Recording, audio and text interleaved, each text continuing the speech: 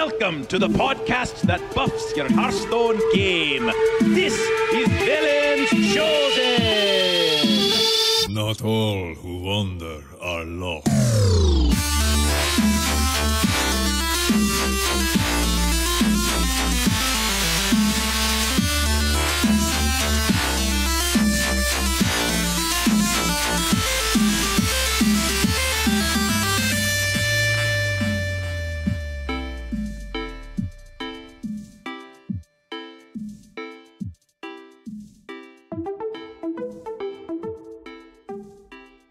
Greetings, visionaries, and welcome to Velen's Chosen. Whether you're a competitive player, an arena specialist, a deck-building visionary, or just like having a bit of fun, but not a bit of Henry, the candy bar, we can help you buff your game and achieve your Hearthstone goals.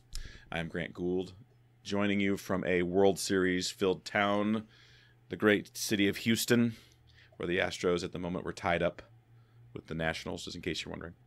Is that something that's just like big all over the news there and all over your town? No, that's all that matters right now. World Series. I mean, in Houston, that's all that matters right now. The game starts at 7. It'll be probably over at 11. So I'm not going to talk about it like literally at all, but like we voted a couple days ago, so that's what's on everybody's minds here. Right. Yeah, I heard about your election. Yeah. I follow that stuff. And that's all I'm saying about that. All about that. Got it. I get it. Totally get it. Cool. Eve, how joining for me from across the North American economy? That was Eve Martin. Just saying. Right, Canada. We voted in Canada. Elections, baseball, World Series. That's all that matters. Okay, show's over. See you guys later. It is neat though, right? Because you sort of end up living in your own little microcosm, and the things that matter to you and everybody around you talks about. You know, like for me, the parents at school and the people at our church and people at work. You know, those are the talking points, and then you sort of jump out to where you live, and it's like all about. What's the sport? Baseball. I was going to guess that, but then I didn't want to look dumb, so I just wanted America's pastime. Right. A gentleman's game. But they get pretty hot and heavy about football, too, so. Football's, baseball, people are passionate about it, and it definitely ramps up around the World Series time. Like, it gets a little bit more nuts. And that's kind of the same for all the big sports and here in the States. Football, I think, is just generally just gaga. Like people, especially in Texas, oh my gosh, Texas and football. You might as well just spell Texas Football because it's just the way it's valued down here is just, in my mind, it's just off the hook. We stand hockey here in Canada. That's our thing. But I can relate to hockey though, because up in Michigan where I'm from, hockey's way important. Mm-hmm. Hockey's big deal. You get cold enough there for it to be. Yeah, it does get cold enough, and the Red Wings, at least at once upon a time, were a really good hockey team. Yeah. So, had a lot of good Russian players. Well, where I'm from, we go for the Canucks. Go Canucks, and they're doing pretty dang good this year, so that's good. You know how they have like good years, and then they have like in between, and then rebuilding years. We had a couple of those rebuilding years where they weren't even really. I mean, the hardcore fans still watched them, but it was painful. And now we're getting back into the like really decent younger players. So do you have a Canucks jersey? Yes, I do have a couple of them. Doggone. That's awesome. That's good. You're not a real fan unless you have a jersey, right? Yeah, but they're all men's jerseys. They're all like huge. I need to get like a. You know what the stupid thing is? If you want to get a woman's jersey, they're like pink. They don't make women's sizes in like the normal legit colors. I bet you could find one. I could. I should order it online because I don't want a pink Canucks jersey. Like what? Stop making all women's stuff pink, people. Right. I'm sure there's some women out there that want it. And certainly they probably wouldn't have made it if they didn't have a market for it. But I'm pretty sure that there's probably an equal amount of women that's like, I just want the real one. Like right? I could see my daughters going both ways. Like a pink one would be cool, but I think I like the real one too. So. That's my daughter. She's like, why would I get like a less than good thing? I want the thing. The thing, the good thing. Not the female version of the thing. Yeah. That's a whole other story that I could talk about for way too long. You know what though? Women down here in Texas wear camouflage, and then they also wear camouflage that has pink laced through it as like a fashion statement. That's a thing. You know what? To each their own. If you love that stuff, that's great, and I support you. But if you're looking for something and you can't find it because that's all there is, then that sucks. It's a little bit dumb. Yeah. Anyways, I guess we could probably get on over to the Hearthstone Blizzard universe and all the mini shenanigans that, are goings-ons that are... or is it goings-ons or is it goings-on? I don't know. You know what? Seems like it's probably Whichever one sounds less awkward, because they both sound pretty awkward. Let's just briefly touch. I know probably if you haven't been living under a rock, you know this already. But the Blitzchung thing was, let's call it wrapped up. Resolved, perhaps, maybe? Ish. Blizzard's president came out and rolled it back hard. And I think that was enough for a lot of people, which is fine, to just kind of be like, you know what? You admitted you made a mistake. You rolled it back. It's fine. Blitzchung will get his money.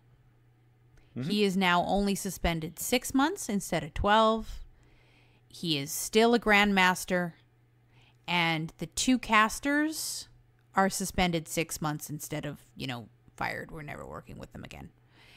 Yeah. So if you want to go read his statement, and, read into how sincere it is, whatever, that's up to you.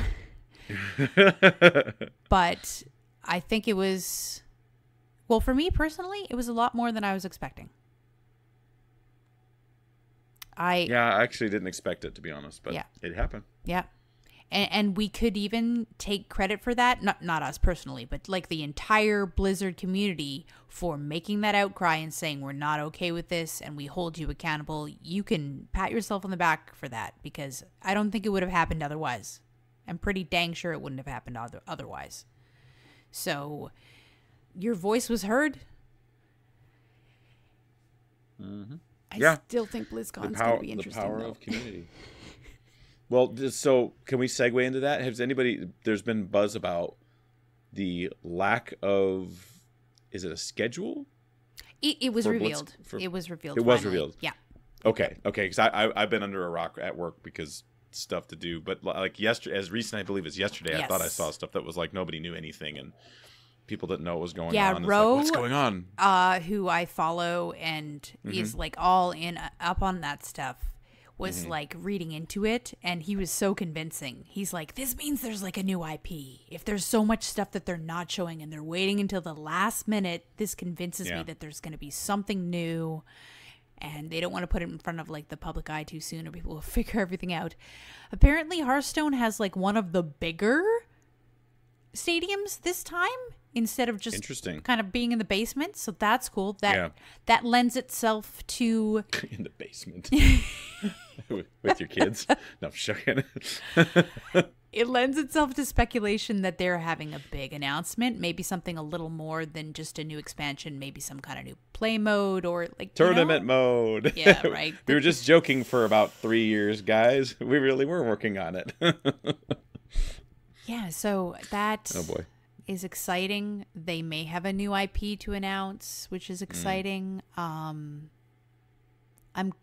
glad they came out with this rollback of Blitzchung, because I feel like some people are able to kind of look forward to BlizzCon more now that they've kind of made peace with how they feel about Blizzard as a company.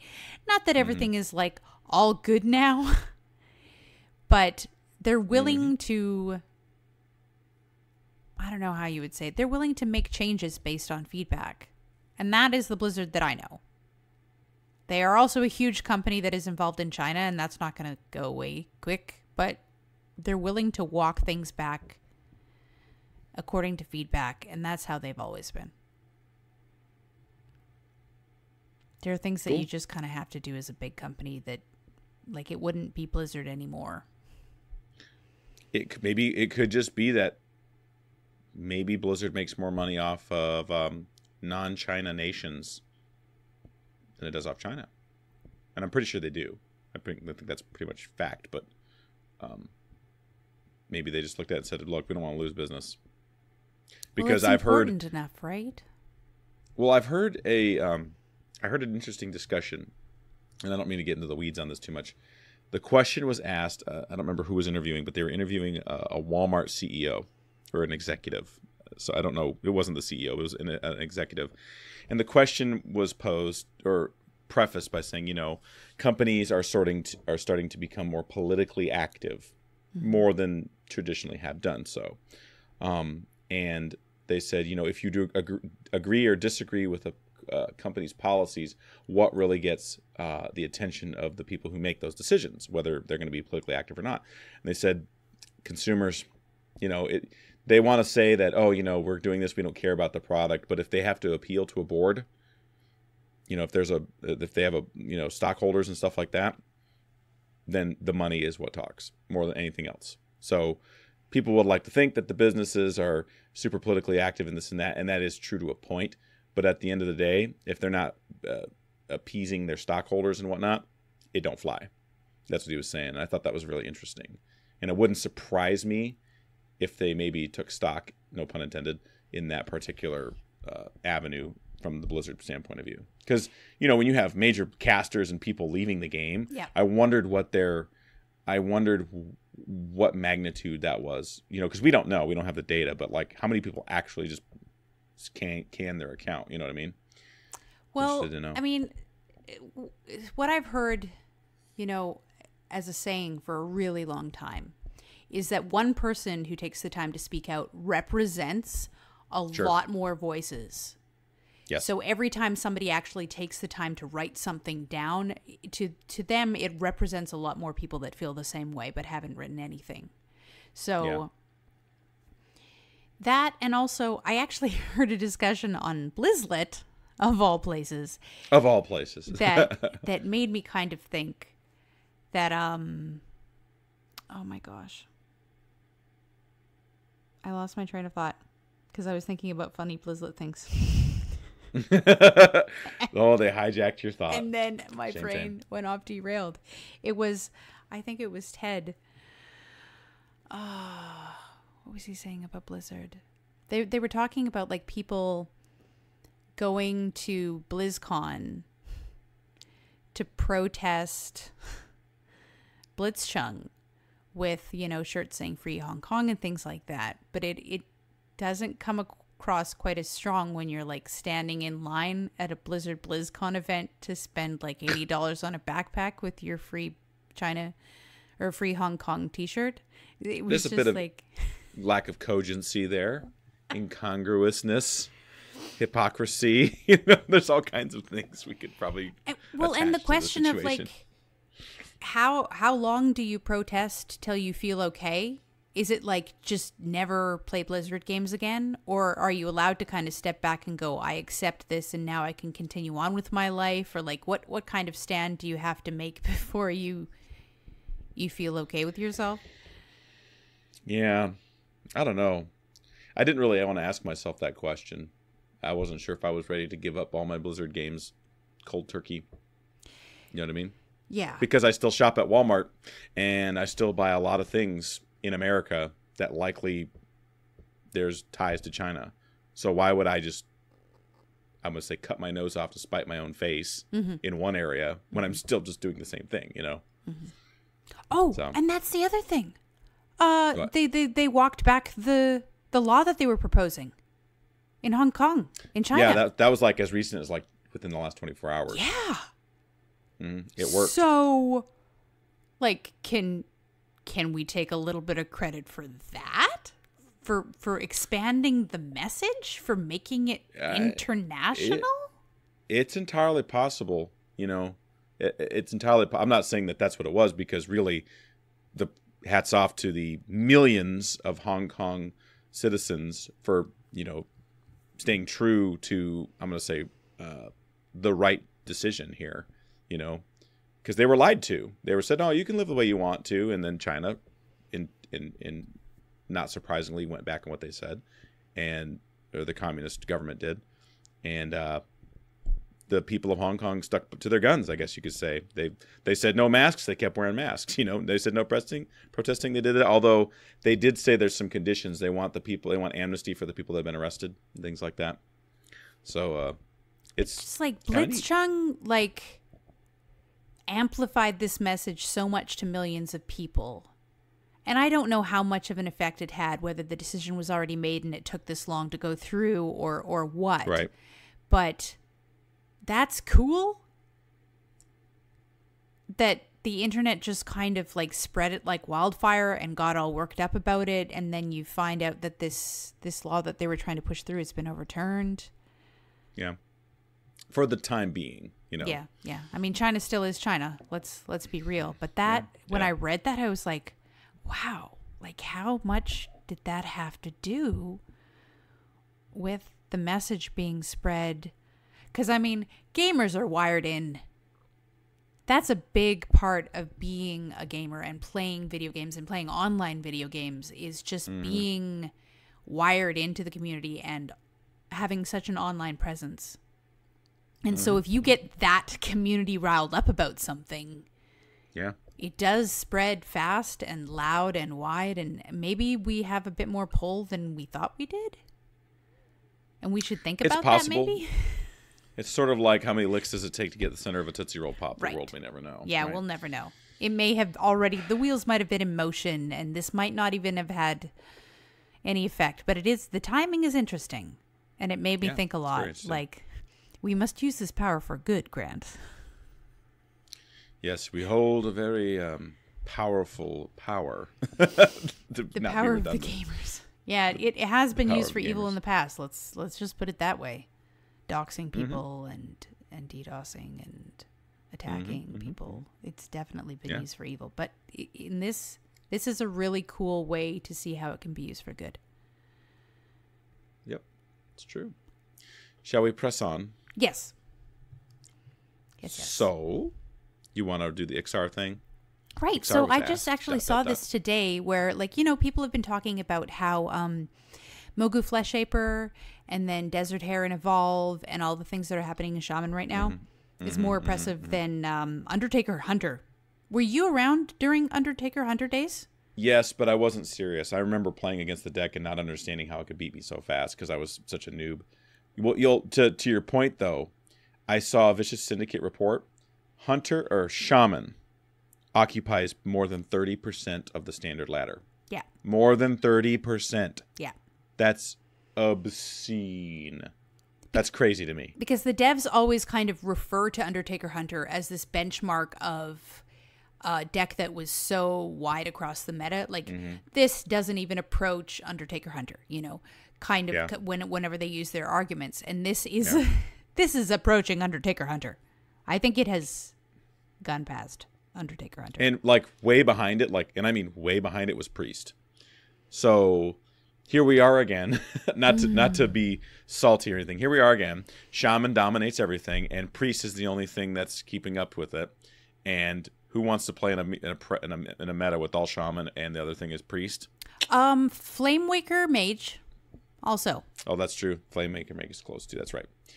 But yeah, if 3 out of 4 games you play, you're either playing Shaman or your opponent is playing Shaman. And it's just like they're listening. They want your feedback. Because as much as they use the data, they have said over and over again, and Ixar put it out there as a response to a bunch of talk on Reddit and some, very well-known people in the community. What did he say exactly? Let me find it. Data is just one point of reference, just like feedback. We don't make decisions based on charts or individual feedback. They just all help contribute towards a final decision. Historically, we've made more balanced changes based on around how something feels to play against, rather than how powerful it is. Because they can argue at us all day, this is actually not that strong of a deck, it has a whole bunch of counters, yada, yada, yada. But if we feel like it feels really bad to lose to, that's huge to them. It matters to them. And Evolve Desert Hare is just, sometimes that's it. It's dumb. I played that deck. Like, when it first came out, I'm like, Evolve Shaman seems really strong. And I just, crushed a bunch of games in a row. But then I was more interested in Wild.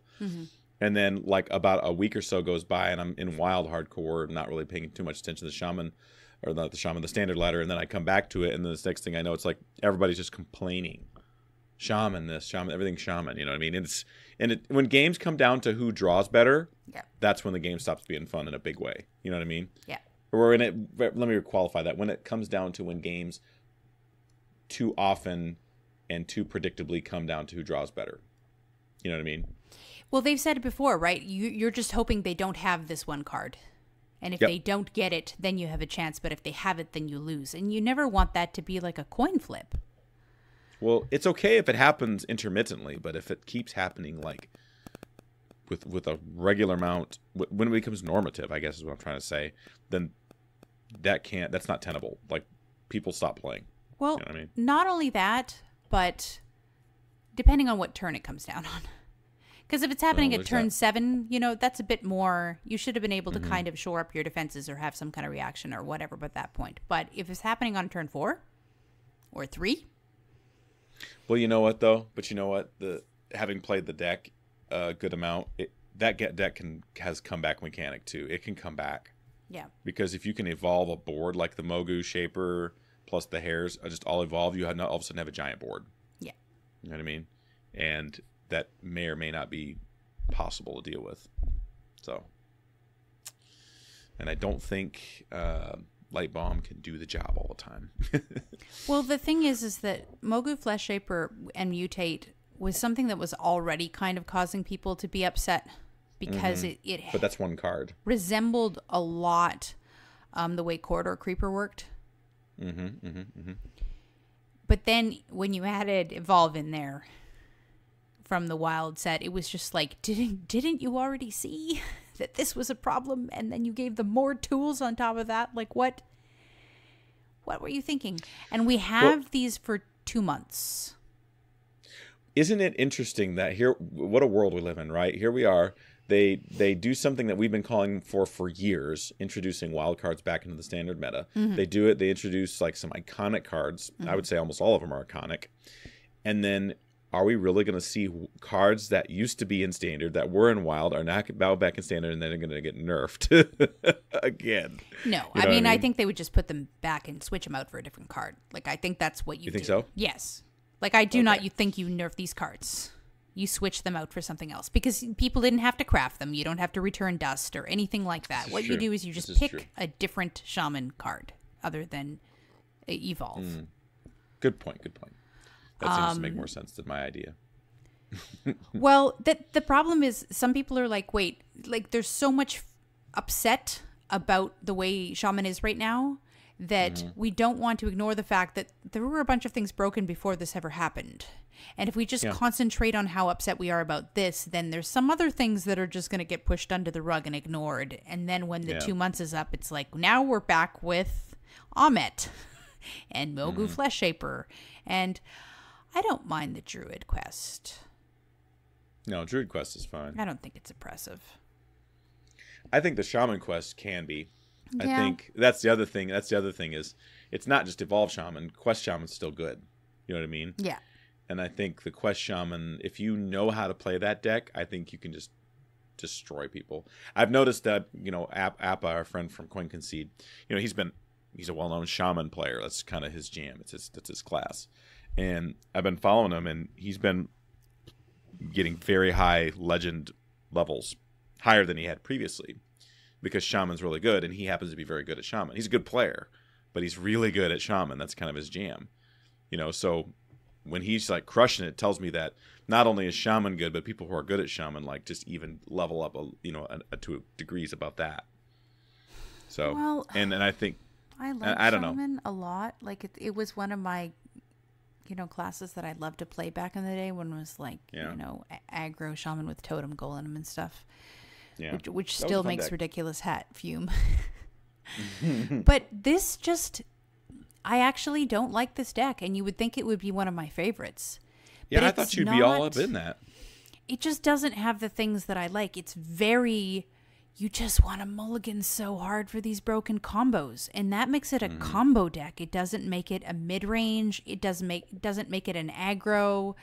Like that, they take out the quest because they just want to mulligan really hard for doing broken Evolve stuff. And it's not like put this card down and this card down and this card down and have like a game. But you know what's something I do want to go to Hall of Fame is MC Tech. Yeah, I can go for that. I am so tired of it punishing solid boards. Like, you work hard to make your minions stick, you work hard to build them up, and that is your game as a mid-range deck. And for somebody just to throw down one card and steal that from you is so overpowered, especially when you consider that Mind Control in Priest is 10 mana. Like, yeah. And it's so enraging. So if they want to hear a card that makes people really upset, MC Tech is one of the ones that has a really visceral reaction for a lot of people. Well, they took it out of Arena for that reason. It was in Arena forever. It was an auto pick in Arena. And then the Arena people just raged so much that they said, okay, we'll take it out. And the peasants rejoiced. We were like, yes. No more of this. These are my cards. I don't want you to take my cards. The reason that the Priest's Mind Control is 10 mana is because that's how much it should cost to take my card. You should have to sacrifice a whole turn to take it, damn it, because these are mine. Mind Control used to be 8 mana, like early on in the set, like when it was 8 mana, and that was like way tilting, and people couldn't handle that. So I think they bumped it up to 9, realized that wasn't enough, and I think they bumped it to 10, if I'm not mistaken. Well, I remember Pyroblast was cheaper too. So are we getting confused between Pyroblast and Mind Control? Because I think Pyroblast. No, I remember Mind Control used to be cheaper too. But I mean, if I'm wrong, it's fine. I'm not hanging my hat on it. But I'm pretty sure it was cheaper. But it was one of those things where it was just able to be played too early, so you could have mana left over to do things. Mm-hmm. That's the thing. When you can do a crazy broken thing and then have mana left over to do something else, it should be like, I'm making this decision and I'm kind of putting all of my eggs in one basket, and I'm, putting myself out there to do this big move. And MC Tech just doesn't punish that way, Like, especially when all of your cards are good cards. Like, if you had a whole bunch of little weenie ones and he grabbed, like, the wrong one, maybe. But if you have a mid-range deck and, like, every card you're playing is something you want to keep and work with and use, and then they just yank one, and then if they use the hero power and do it twice, then you just want to... Yeah, that tilts me. But yeah, I haven't played enough against Evolve Shaman to be as angry as some of the people are out there. But it is the call for change, definitely. And I say, just give us something else. Pick a different card from Shaman, from Wild, and something that's, defining but not OP like this. And then probably have to take a look at Mutate and Mogu Flesh Shaper, because historically 0 mana spells have not been great for the game. No, I could see that. So, so that's kind of what's going on in the standard ladder. But in the wild ladder's almost worse. What's happening in wild? Wild is basically dominated by Snip-Snap Warlock. Snip-Snap Warlock. Okay. Basically, with the combination of the what's the portal called? It's the card that nobody plays except for in this deck. It's the Warlock Portal. That's like a 0/4 minion that makes your minions cost 2 less, but not less than 1. So basically, they do Mech Warper plus this portal, and now Snip-Snap costs 0, and keeps costing 0 until they can get, huge minions and kill you in a turn, no matter what. Until they run out of time, because the rope burns away. And it can literally be a, APM kind of deck too. Not easy to play per se on mobile, but on a computer, it's fine. And it's definitely, like, by far the best deck in Wild. And it can be countered by Mage if Mage is running, like, a Polymorph Secret, or has Ice Block. So if you can kill them, they hit you with, like, a 50-50 Snip-Snap. I don't know if that's what it would actually be, but let's just say, for sake of argument, that it's huge like that. And they hit you in the dome, but you Ice Block, and then you can kill them. So Secret Mage kind of counters it. And then Odd Rogue is Vanish. The third deck. No, you can't use Vanish because it's 6, costs 6. You can only play with odd cost cards. Oh, Odd Rogue, right. Now, yes, Sap and Vanish would be awesome. Vanish would be incredible. But then the deck is significantly weakened. So it's one of those things. You're not playing Odd Rogue to get to the point where Warlock can, build a Snip and destroy you. Yeah, they need to address whenever something costs 0 and you can continue to cast it into infinity. Well, and the thing is that Snip that can happen on turn as early as turn 4, 5, or 6, depending. And it's one of those things where when it happens, it's the classic problem of this is unfun because it happens too easily and I can do actually nothing about it. Taunt. Yeah, depending. Silence. It just depends. But the thing is early game, they can put a bunch of mechs up. And every single one of them they only need one. A threat. Yeah. Yeah. That's what I hated about Mecha Hunter. Well, it's the same problem that Inner Fire Priest is. Right. Same problem. Every big fat body is a threat. Yeah. Mm-hmm. And you're either choosing to just try and mow them down as fast as you can and take your chances, or you're just trading the entire game away until you die. Yep. And there's a point in time where you realize that you actually never had a chance to start with. So that's kind of the utility. That's kind of the news in Wild. Now, I find that people make a lot of mistakes with Snip, because I've beaten it a fair amount of times, but I play Rogue, and Rogue's sort of my jam. So it might be that I'm playing Rogue better than the average Rogue player, maybe, hopefully. I hope that's true. But then, then Mage just dumpsters me. You know what I mean? Because Mage just, I can't beat them. And I think there's some cards in Secret Mage that have really put that deck over the top. Snip's the problem, being able to put a 0, whatever. But Mage has some cards that are just really, really just add so much extra burn to the deck. Like that 4/4 minion, if you possess a secret, do 6 damage.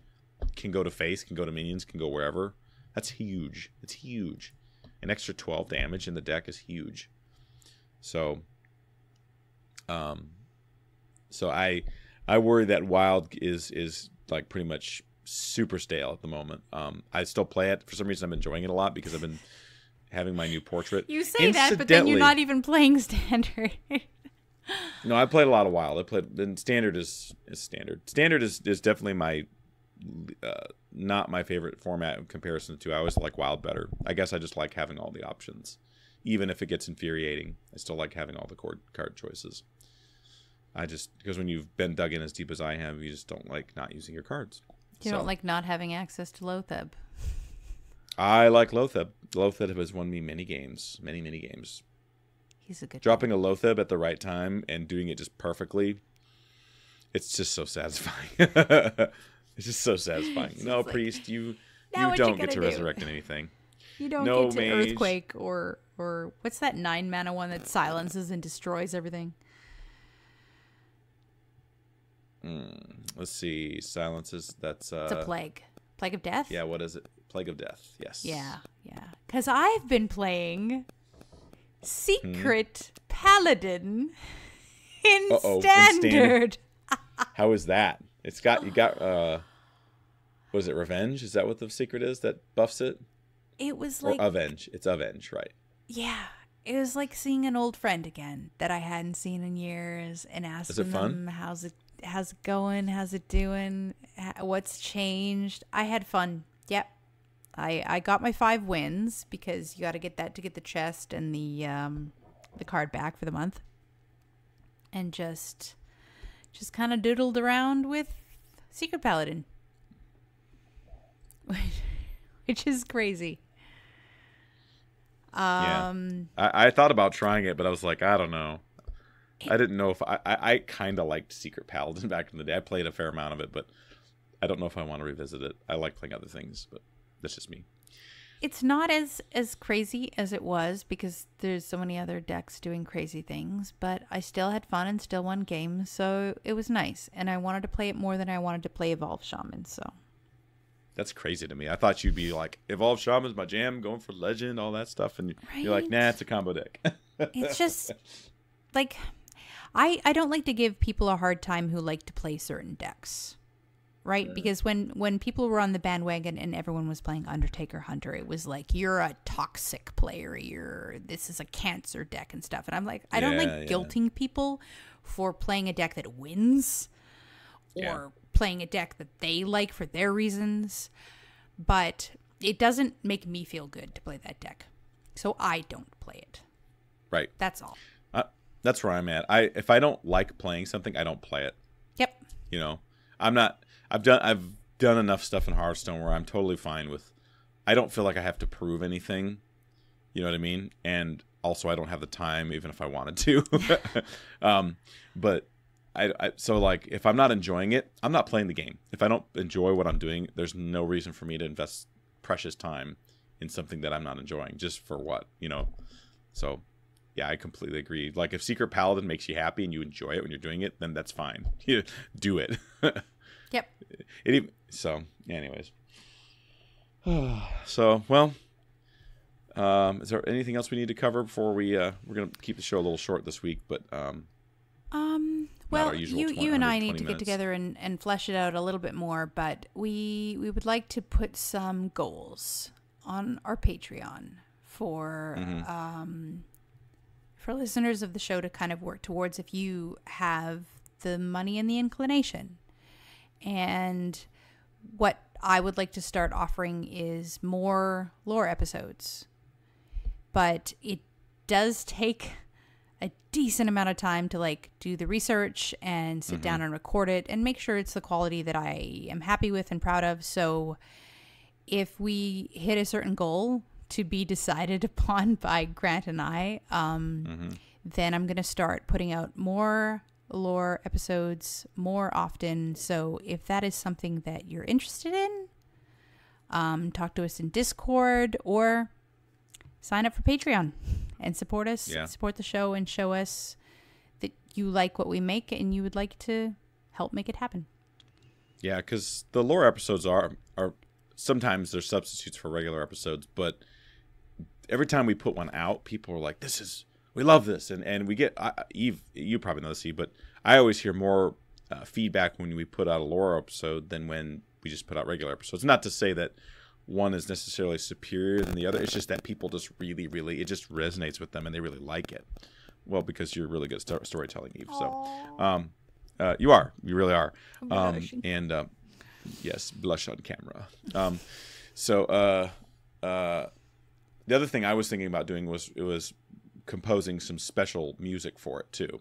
Yeah. And maybe some underscoring. So looking to up the production level, but see, the thing is that takes a lot of time. That's not just something like, oh, I'll just toss off a 30-minute composition, just because I have the time to do so, because I don't. But if the Patreon goals were met, I would start working on that. So yes, and I would take the time and make the time. Even with my busy schedule and your busy schedule, if we know that the interest is there and the support is there, and that's what people would like us to do, and that's what they would like to support. So, yep. So if you're interested, just drop us a note. And if there's anything else you'd like us to potentially offer, we're open to any suggestions. No suggestion is too big or too small. So anyways, I guess that about does it for the show. Eve, where can people find you if they want to get in touch? You can find me on Twitter at LoreMasterEve. I'm playing a lot of Destiny 2 these days because there's a ton of lore there that's happening. Oh, yeah. I should probably do another episode, but it keeps being revealed, so I don't want to do one until I know the whole story. Otherwise, I'd be like, ... to be continued. But yeah, it's a lot of fun over there in Destiny on PlayStation 4. Yeah.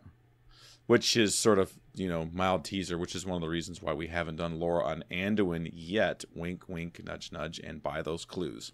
So we'll just leave that there. Eve and anybody else. I don't know why I said that. I don't know why I said your name, Eve. If you want to find me on the interweb, Twitter is probably the best place to find me, at WatchmanHS. Friend me in game, Watchman, #1140.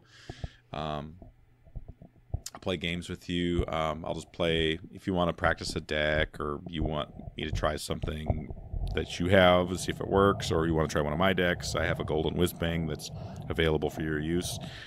Friend me in game, we'll play games together. And yeah, that's about it. Eve, sign us out. Not all who wander are lost. Bye, everybody. Take care. Okay.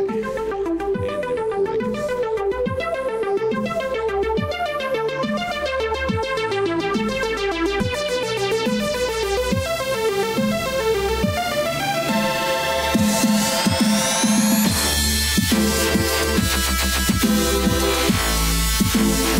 I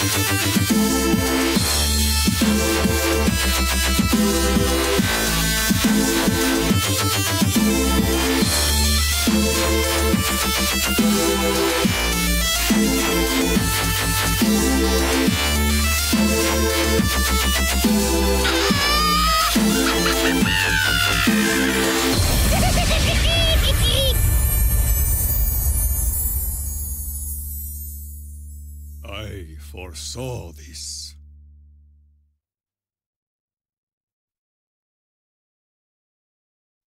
Did I miss it?